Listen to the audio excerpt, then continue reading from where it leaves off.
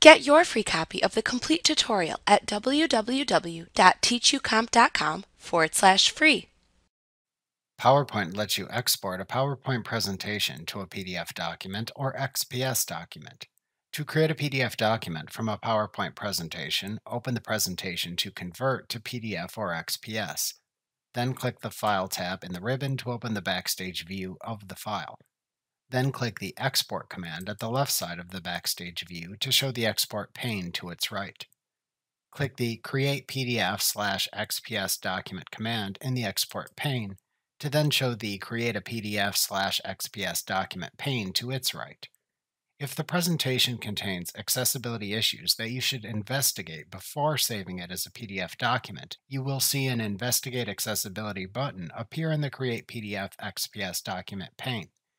To check the presentation's accessibility before creating the PDF, click the Investigate Accessibility button to open the Accessibility task pane, which you can use to fix these issues, as previously shown in the lesson titled Check Accessibility. After resolving any accessibility issues if needed, then repeat the previous steps to open the Create a PDF XPS document pane again. Then click the Create PDF/XPS document button in the Create PDF XPS document pane to open the Publish as PDF or XPS dialog box.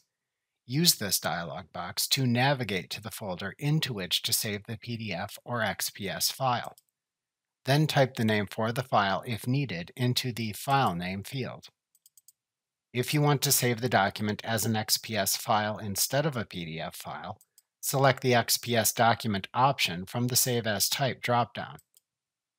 To set the PDF conversion optimization method, choose either the standard Publishing Online and Printing option button or the minimum size Publishing Online option button as desired in the dialog box.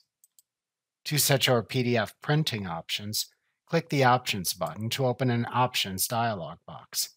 In the Options dialog box, select what content to print and set the desired printing options for the content. These options are very similar to the printing options already discussed in the previous lesson titled Previewing and Printing Presentations. After setting your desired PDF printing options, click the OK button in the Options dialog box to apply them.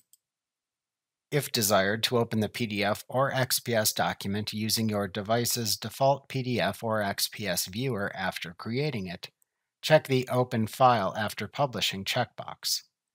To then finish creating the PDF or XPS document, click the Publish button in the Publish as PDF or XPS dialog box.